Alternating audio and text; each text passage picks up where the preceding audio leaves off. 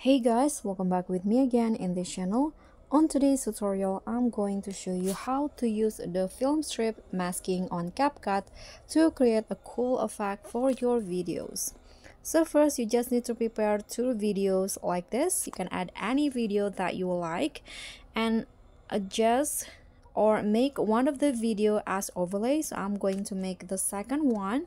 Click on the second video and click on this overlay and adjust it like this.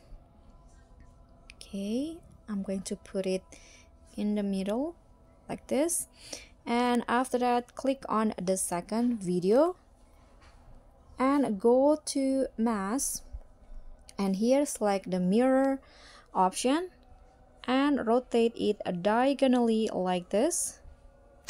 Okay, now add a keyframe, and at the end of the first clip add another keyframe, and now refill the video like this. So drag the masking until the video is fully revealed.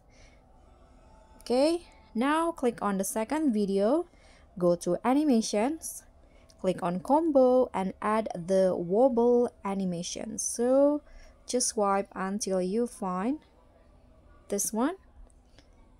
Click on the check icon and this will be the result. So guys, that's all from me. Thank you so much for watching. Don't forget to like, comment and subscribe. Also click on the thanks. Bye.